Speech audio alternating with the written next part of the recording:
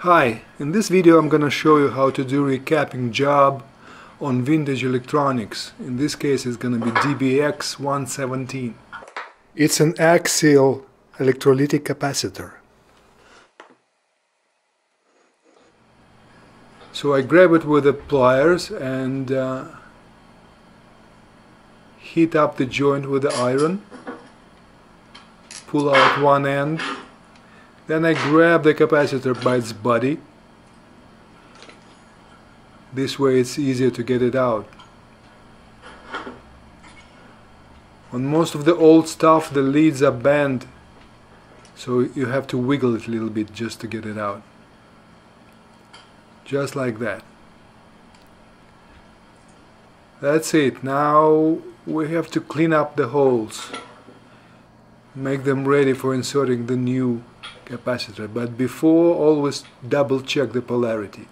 Electrolytic capacitors are polarity sensitive, so if it's not marked on the board, you can mark it with your marker. I use the desoldering wick here, just a little bit of flux, and now I can suck all the solder out of the holes to make them clean and see through, just like that. I'm trying to use the minimum heat on my iron because the traces are very sensitive and can be damaged easy, so you have to be careful, but every now and then you damage them anyway, so don't be too upset. I used alcohol to clean the remains of the flux, make it nice and shiny and ready for the brand new capacitor, which I get from Mauser or DigiKey, and they're very good quality now and they can last for up to 15 years from now.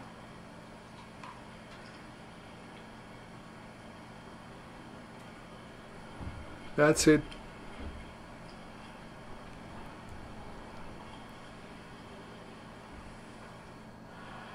That's a new part, about the same size, so it's easy to form the leads.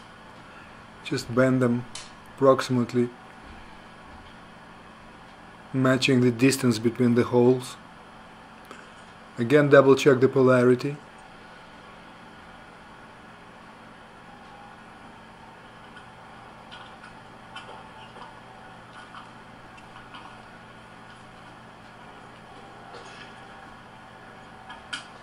Push it in, make it flush with the board, and sometimes I pull them a little bit to the side like this to keep the part in while soldering, and do the soldering job.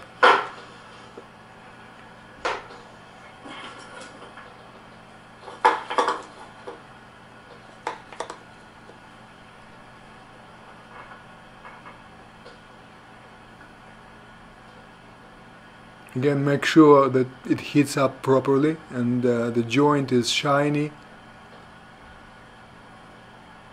and nice looking.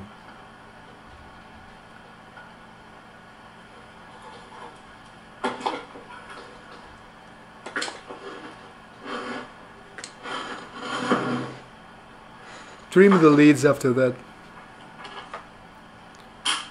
and we're done. This one is in, many more to go.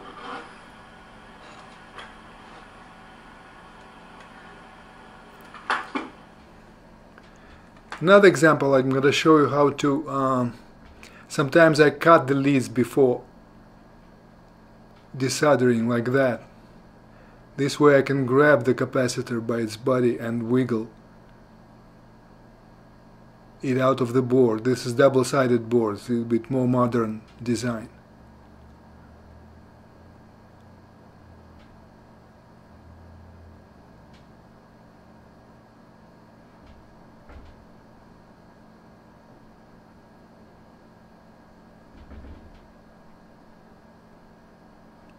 Oops, sometimes you get the wrong joint, but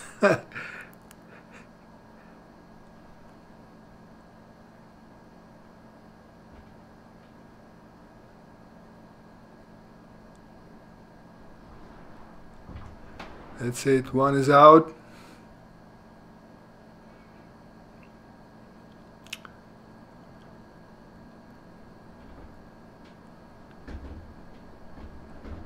That's the second one. Now I have to remove the remains of the leads, which can be done two ways, either pulling it out from this side, from the top side of the board, just like that, or sometimes if it's like in this case we have the trace on the top, sometimes it's even better to push it through to the back side of the PCB. Especially if it's a thick lead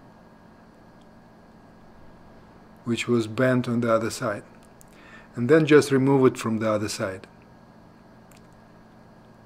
just like that.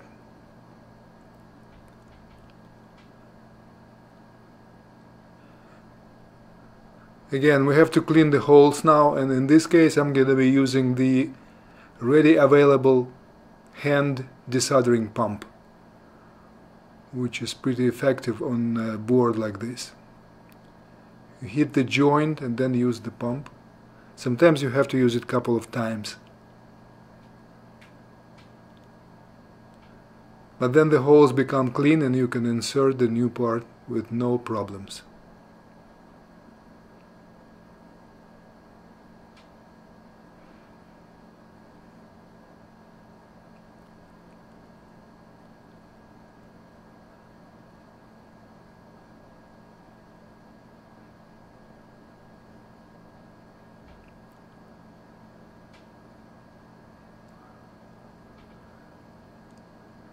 That's done, little cleanup. And the easy part, inserting new capacitors.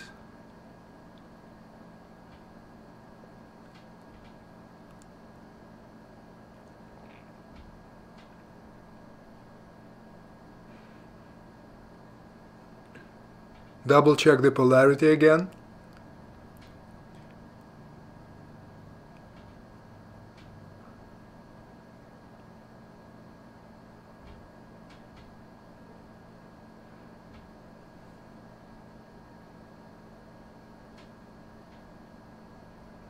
Push them all the way through, and they flush with the board.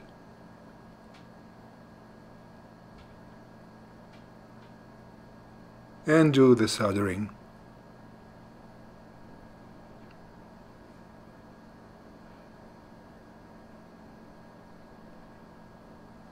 After that you have to trim the leads and do the regular cleanup. You're all set.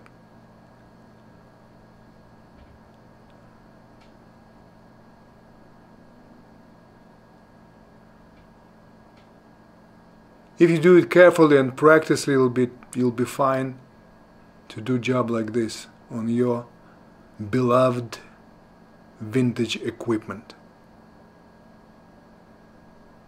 That's it. Beautiful.